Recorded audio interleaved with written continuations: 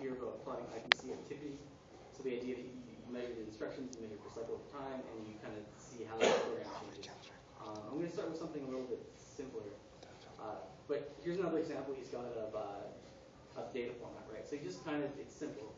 You have a frame column, and you separate these columns via tabs, and R will read that. I'll get more into exactly what that does in a second. So in this case, yeah, we're going to use RStudio, and I'm going to use ggplot2.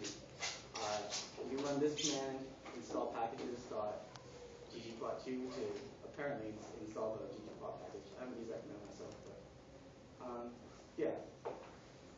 So let's get into it. So this is RStudio, and RStudio basically looks like this, and it lets you.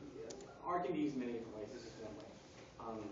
But the general idea is we want to start with some data. So here's some data Mark sent me from his 885 class, and it looks like they benchmark blocks.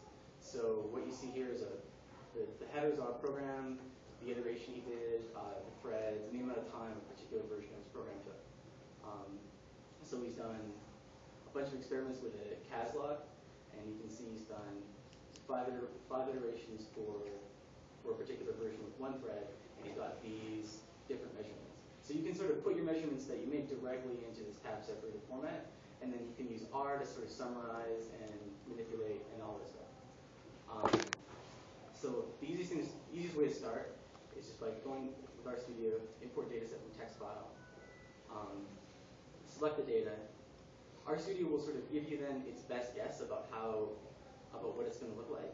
In this case, it's figured out that it's a tab separated format, and the decimals period and stuff like that. So the input at the top shows you these are tabs, and these are the names of the program, and it shows you what you're going to get.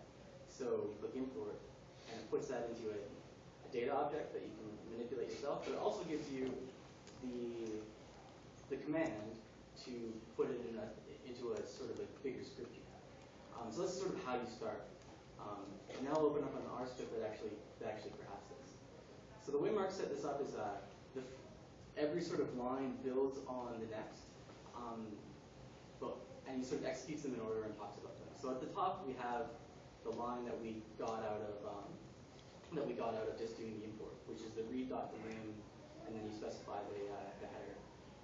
So R has a thing where you can execute a command line by line. So you see my cursor go down, and that'll be like the next line being executed. So in this case, he's got this one command called ggplot.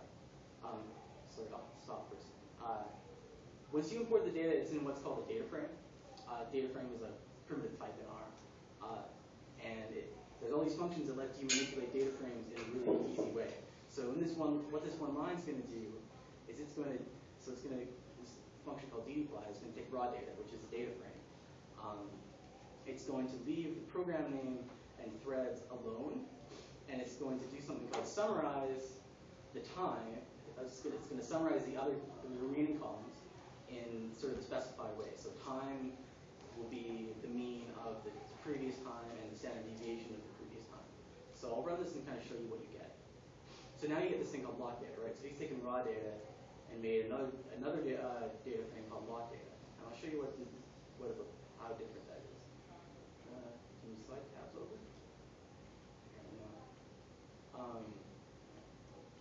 So here's what we had at the beginning. So we had CAS log with 5 iterations, and all for one thread with various different times, right? About 8, 9, 9, around there. I guess that's milliseconds. I don't know. And then with log data, he's turned that into one row for CAS log with one thread, with the average time being 8,907 seconds, and there being a standard deviation. And he's kind of managed to summarize all of this with just one line in R. You could do the same thing in something like SQL. This is just sort of the way R does it, right? So to use ggplot, ggplot is is everyone kind of okay with where we are right now? In terms of we've got this data frame, and we've got the data that we've sort of generated from our tests, and we put it into R, and we've run a function over it to kind of summarize it over a couple of different variables.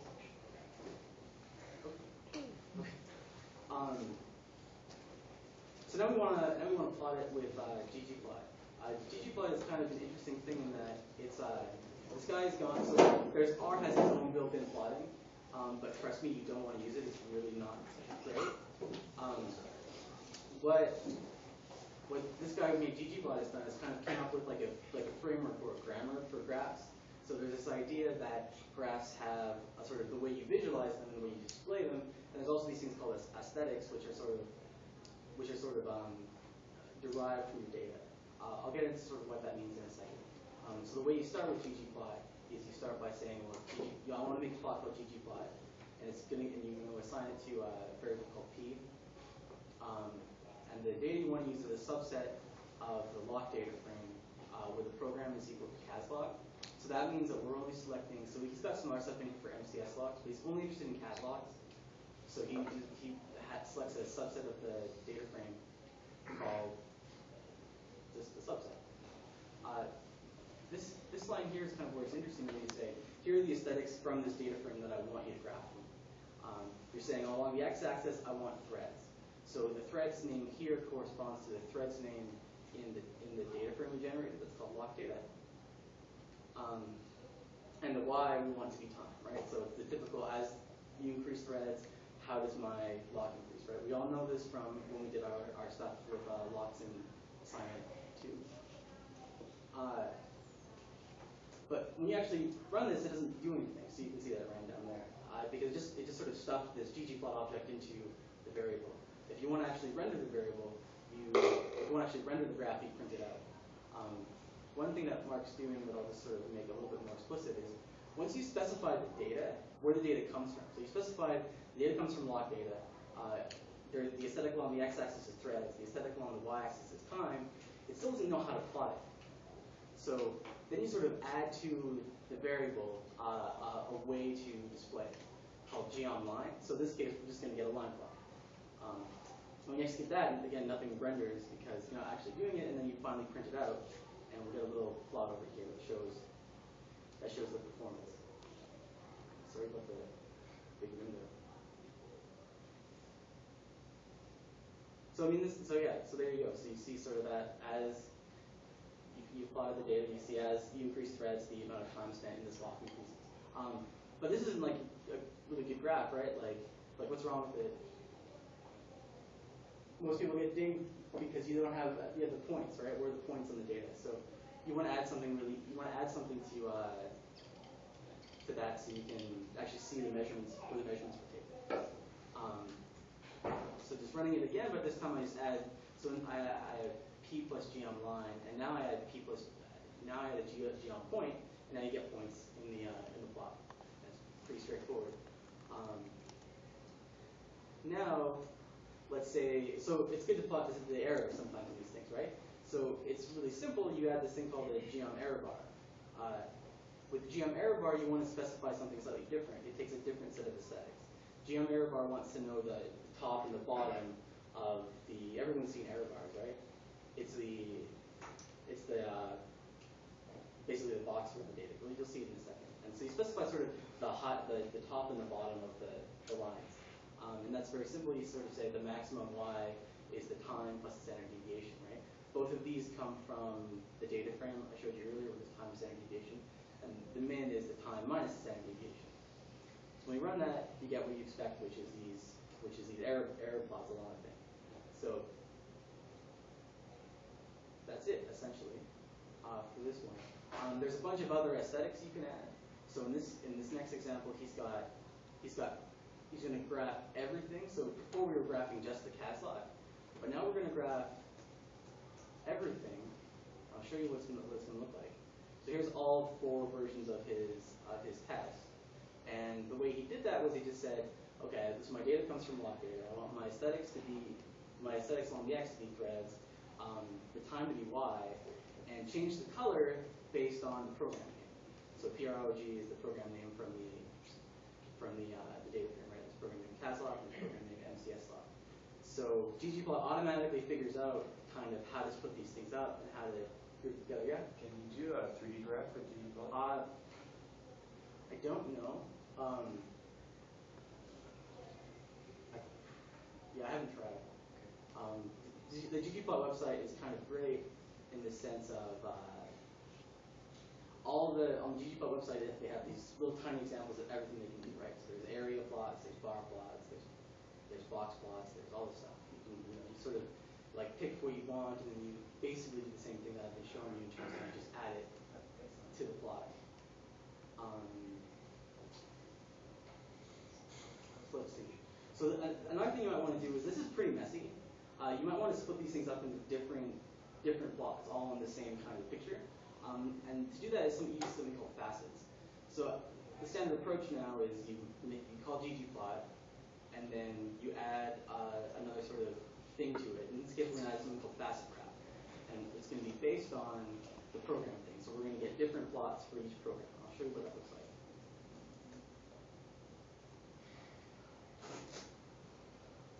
So in this case, we have the same thing we saw before, but now we've got 4 different graphs for 4 different programs, as well as the same error bars and stuff we had before. So this is how you kind of like build up plots really easily, just by continually adding stuff to this thing you've been maintaining. It's nice to really be able to explore the data you have, as well as making it almost always pretty presentable right away. Yeah. So basically, if you were interested in using your program, it would only be about 4 lines of code to generate this graph. To save them out, you can use RStudio to just save as an image or as a PDF. Saving as a PDF is preferable because it emits all these lines and all this stuff as vectors. And so when you put it into another program, the program can properly resize it to get a nice, like, good quality image in your paper or whatever. I guess hopefully for you, RStudio won't crash when you decide to export your program.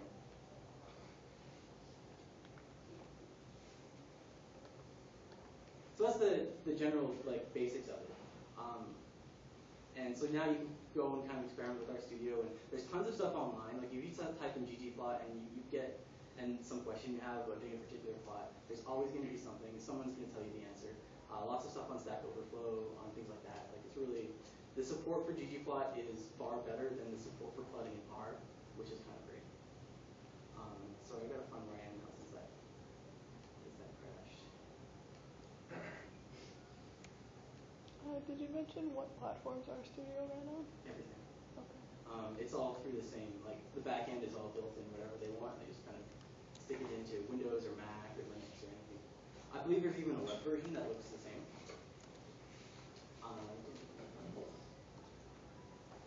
Okay, so we did the log example. So he's also got some interesting stuff on this from spec. So he's run the spec benchmarks, and he's collected, I think, IBC values. And so those are the same, but there's just tons more data. Yeah, there's 3 names of data. Probably shouldn't have looked at that.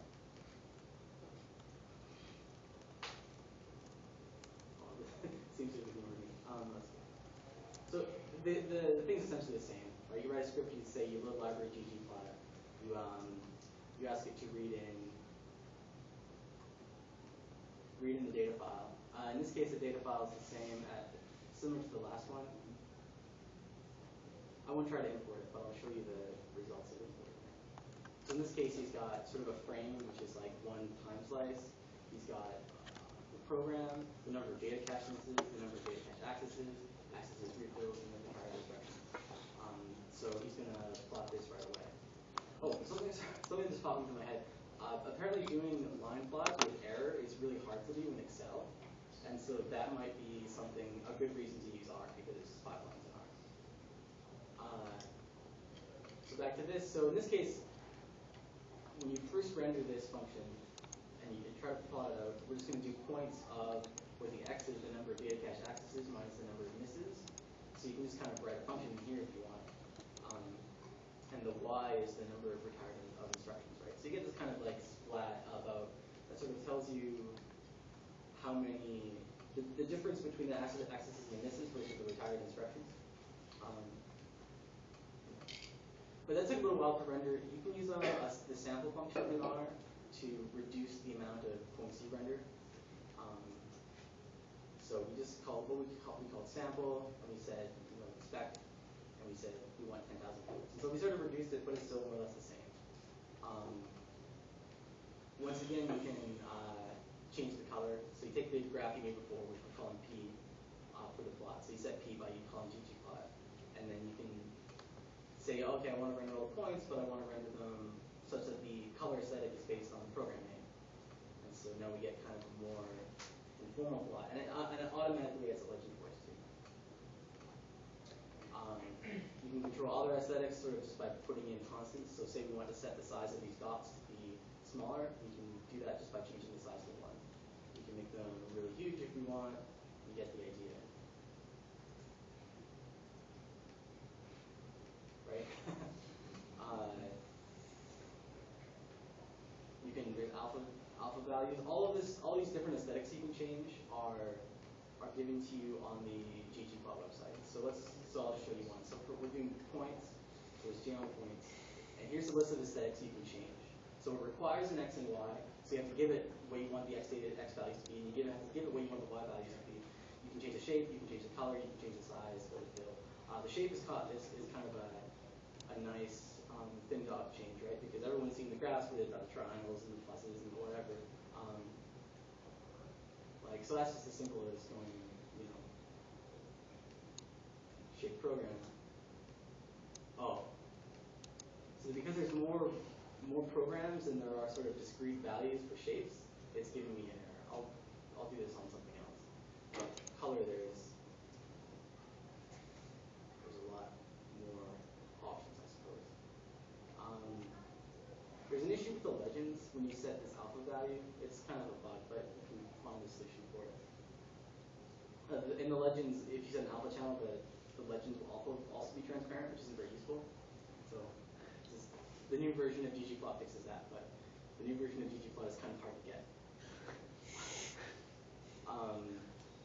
And there's for some reason the ggplot has its own save function, which you just give it a file name and you give it height and width in inches, so it will actually save that file to your desktop.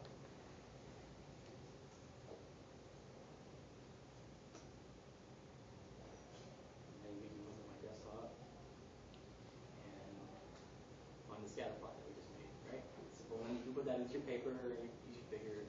It's nice. So you can get kind of crazy with the way you use plots. So typically bar plots are like you start at the bottom and you use some number to go up. We've kind of developed another way of using bar plots to show what a thread is doing at a certain time interval. I'll get into what I mean in a second here. So it's called an activity graph, and I've got kind of an example.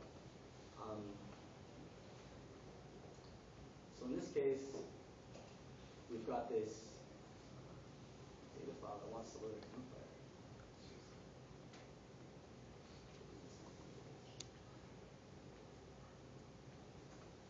So in this case, we've got this activity we've collected, right? So we've got threads, 0, 1, 2, so on, and the function that they're doing at the time, right? The function in this case name is clear particles, and it starts at time 141, and it goes until time 592.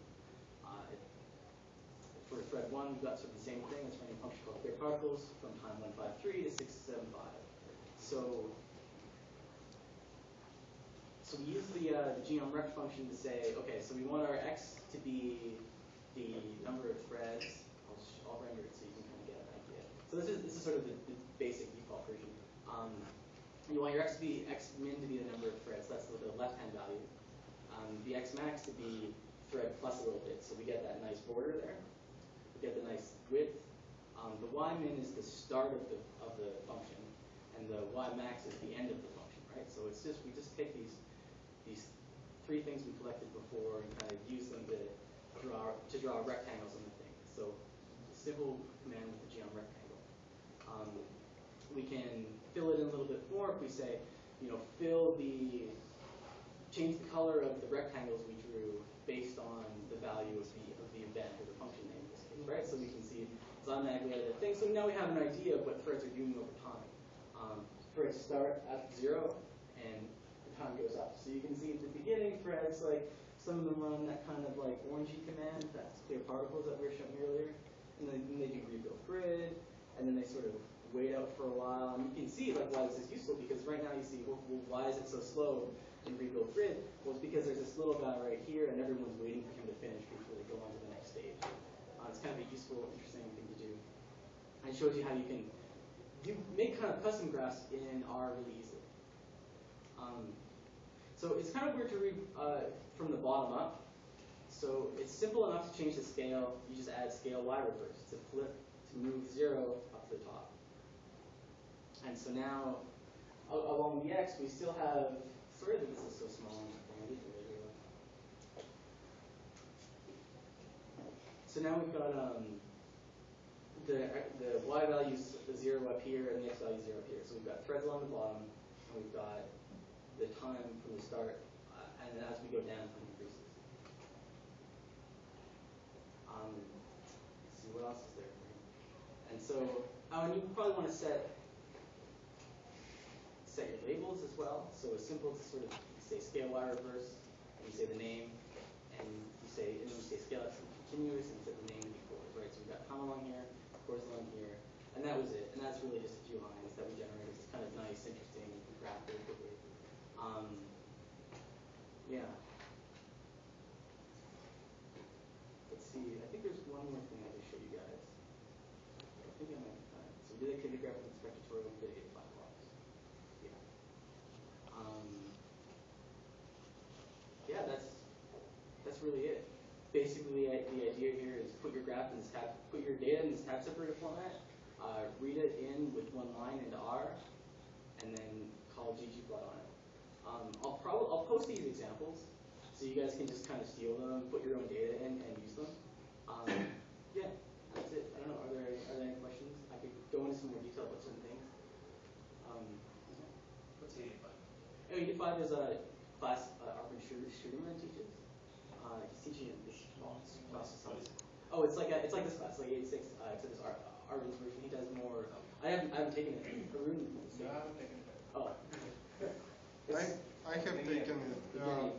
It's about also parallel programming, multi-core systems, log threads, all kind of stuff. Yeah. He's more kind of like a computer architect, so more hardware. Okay. Yeah. If anybody's like functionally programming Lispy inclined, there's something like R, it's called Encanter. It's all the same notion, just statistical logic and stuff like that. Yeah. Yeah, ours pretty functioning as well with the way you kind of Yeah, I mean, process. it's pretty much written in. Yeah.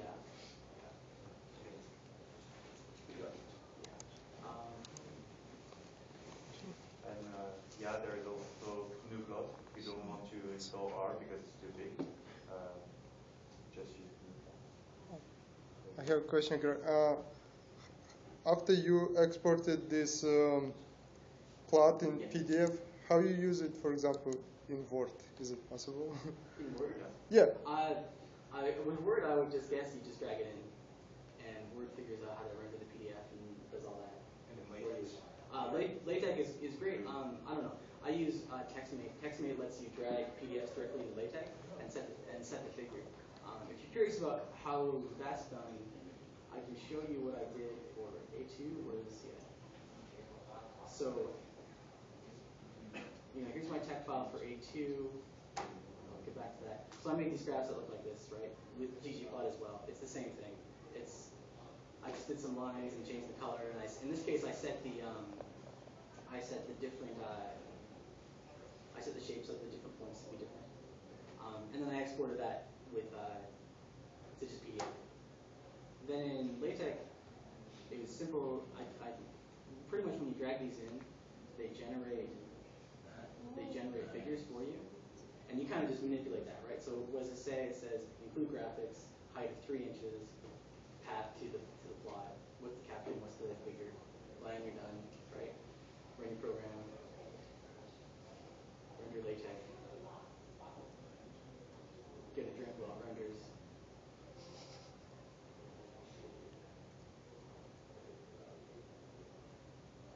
And then the graphs are in there, right? This one I just put in there, and it's obviously way too big, so you have to kind of change it to be smaller, but you get the idea that that's pretty straightforward.